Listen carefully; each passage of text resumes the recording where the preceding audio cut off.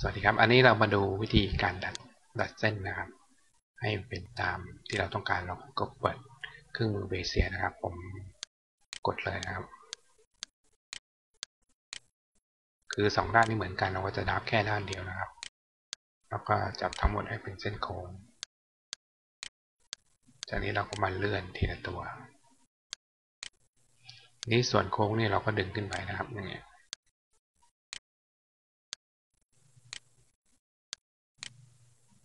แล้วตรงนี้ก็ปรับโค้งลงมา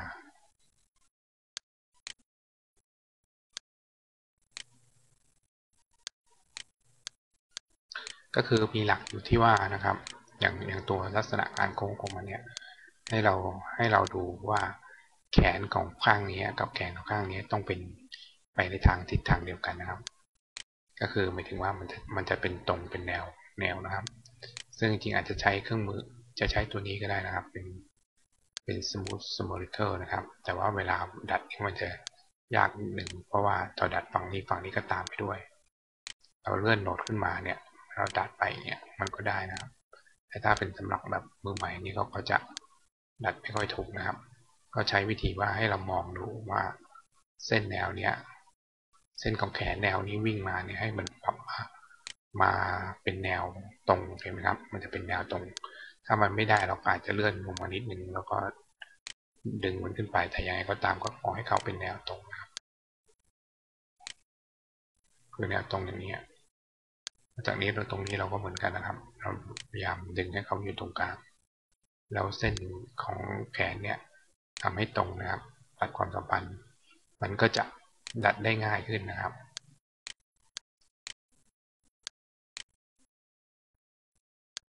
ลองดูนะครับเส้นอย่างนี้มันไม่ตรงละ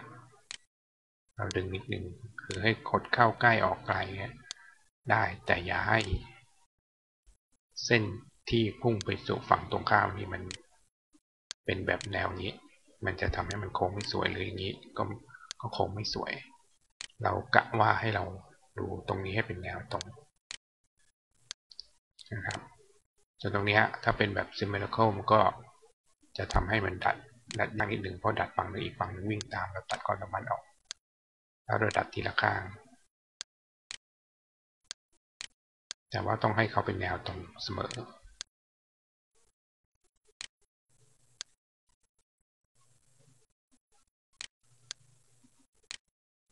ยืดเข้ายืดออกไงก็แล้วแต่เนี่ยพยายามให้เป็นแนวตรง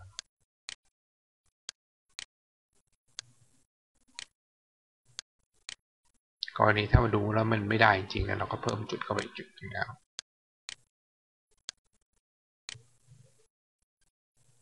ในทางนี้เราก็เพิ่มไปแล้วก็ลงตัว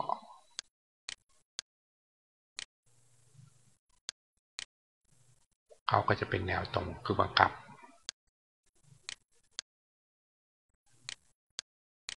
แค่นี้เราก็จะได้เส้นแบบสมมุตินะครับซึ่งดูโค้งสวยงามนะครับแล้วก็ใส่ความหนาเข้าไปนะใส่ความหนาเข้าไปเราก็จะเห็นการหักของเส้นเพิ่มขึ้นนะครับตามเทคนิคนี้นะครับก็คือให้มันแนวมันตรงกันส่วนนี้ก็เหมือนกันเห็นไหมครับมันจะตรงกันเราปรับนิดหน่อยพอเราได้ฝั่งหนึ่งเรียบร้อยแล้วใช่ไหมครับเราก็กลับกระจกไปอีกฝั่งหนึ่งนะครับแล้วเลื่อนเข้าให้มันประกบฝั่งนี้จากนั้นก็จับ2ตัวนี้ไว้แล้วก็เม็ดรวมกันเราก็จะได้ตัวเส้นนะครับทีนี้มาซ่อมตรงจุดตรงนี้นิดนึงคือมันเป็นเส้นตัดเราเพิ่มโหนดขึ้นไปหัวกระท้ายแล้วลบตรงกลางทิ้งนะครับตัวเส้นก็จะแบบดูสมูทหน่อยเนี่ยเรามองดูนะครับผมจะให้ดูแขนของเขานะครับเห็นไหมครับแขนมันหักถ้าเราปรับตรงนี้มันจะเสียแนวหมดเราเพิ่มโหนดเข้าไปหัวท้ายแล้วค่อยลบตัวกลางออกเห็นไหมครับมันจะโค้งแล้วก็ไม่เสียแนวลองทำกันดูนะครับจริงๆแล้วก็มันก็ไม่ยากเราค่อยๆหัดไปนะครับแล้วก็สังเกตดูว่าแขนน่ะมันเป็นแนวเดียวกันหรือเปล่าเส้นมันก็จะสวยดูนะครับ